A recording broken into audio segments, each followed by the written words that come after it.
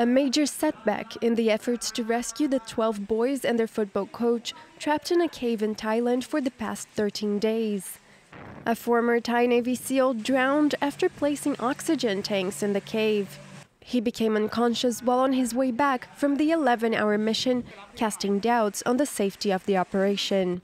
If it is so dangerous that a former SEAL died in the cave, does that not mean it is too dangerous to bring children through? Yes. So does But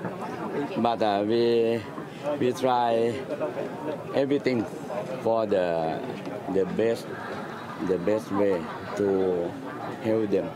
To get out of the cave, the boys and their coach would need to dive through narrow, flooded passages. Although they have been getting diving training from the Navy, most of them do not know how to swim.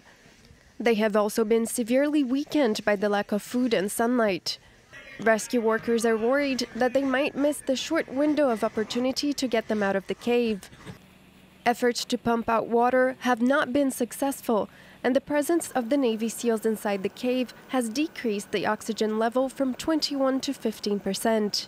Another threat to the rescue mission? The monsoon season.